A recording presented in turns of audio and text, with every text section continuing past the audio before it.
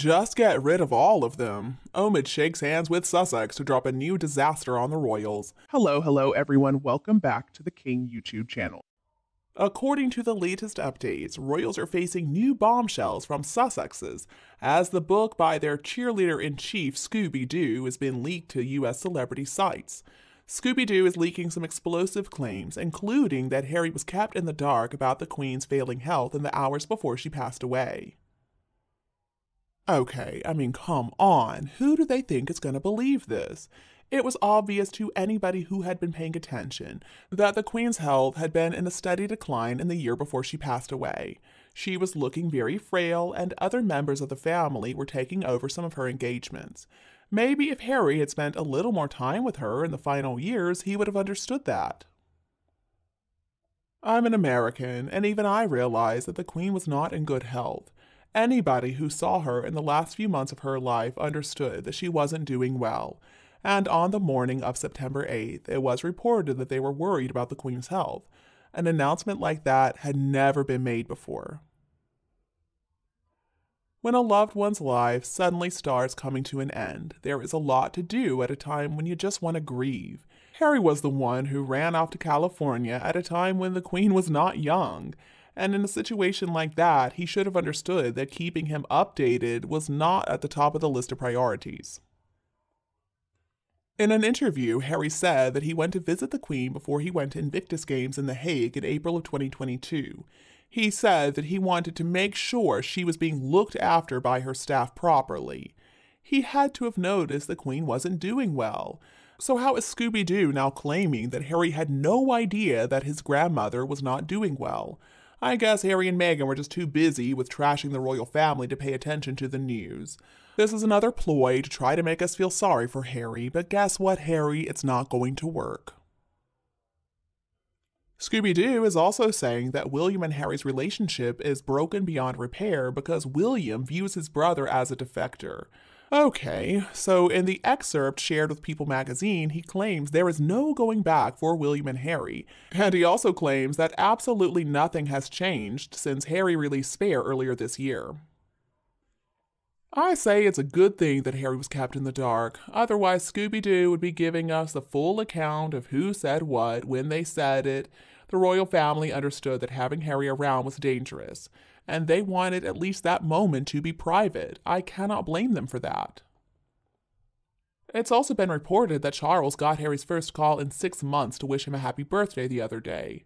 There is not a big enough apology on the planet to give them a chance to get back in. So disgraceful, and he thinks a phone call is enough to fix everything he did? Of course not. It's just ridiculous at this point. How many more times is Harry going to try to lure his father into a trap with the prospect of a reconciliation? And then he discovers that Harry's going to betray all kinds of confidences for money if he doesn't get his way. Harry needs to remain on the outside. The fact that he is there, though, that's his own fault, so no, we're not going to feel sorry for him for that. At this point, Charles has no choice but to stay away from the two of them, because anything he does or says is going to be monetized by them.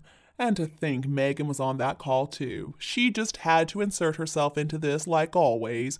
We already know what she thinks of the royal family and the king, but she is desperate for that royal connection because otherwise she's a nobody. Well, the fact is she's still a nobody, but she's not accepting that. King Charles is a good man. He raised William and Harry after the tragic passing of their mother. And Harry is a hostage to this nasty, evil witch Meghan Markle, who not only will not allow Harry to meet his own father-in-law, but she also won't allow their kids to have any contact with their wider families or relatives, if the kids are real. I'm a parent too, so I understand why Charles says that his door is always going to be open to Harry. But at the same time, I think Charles knows he has got to be very careful.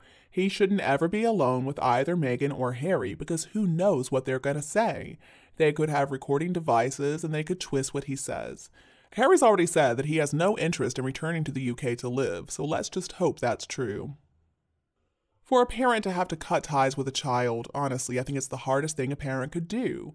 But still, you simply cannot tolerate certain things, especially from a family member who believes that it's okay to keep damaging you and the rest of the family.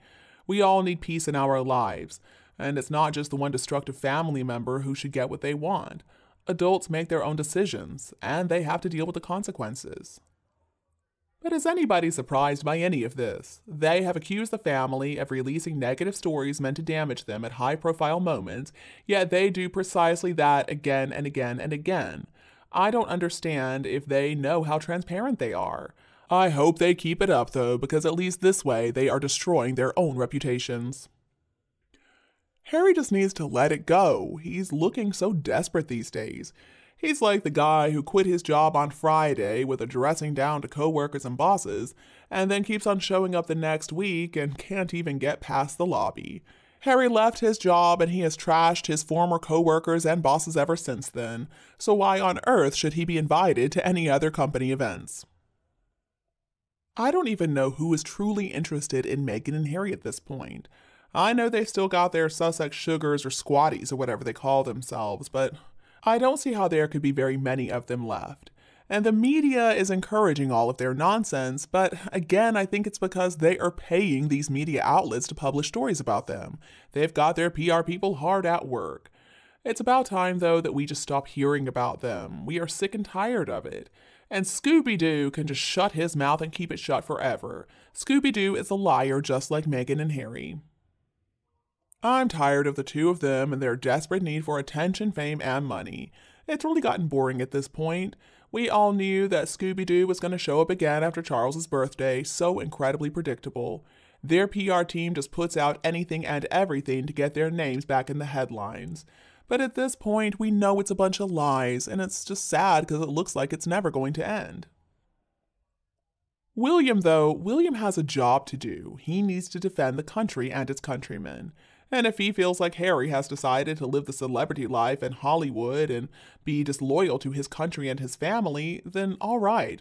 William has done his job by standing up for the people to whom he dedicated his life instead of his snowflake brother. Harry is the least of his problems. There is a really severe cost of living crisis right now happening in the UK. That's a lot more important than Harry pitching a fit in the corner. So I'm glad that it seems like the King and William are focused on what they should be focusing on, serving their people.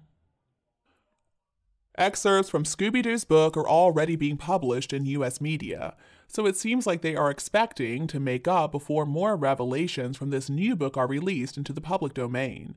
At this point, it seems like they're panicking. Recollections may vary. It's an important thing to remember.